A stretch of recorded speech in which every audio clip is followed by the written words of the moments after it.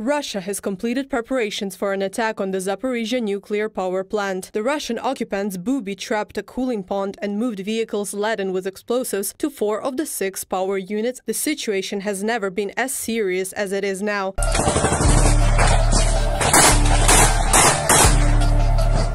Targeting of the dam, the water that cools the Zaporizhzhia plant, how dangerous was that? Well, incredibly dangerous. That a nuclear power plant is not a great site for military operations. The UN's extremely worried that a severe nuclear accident could occur.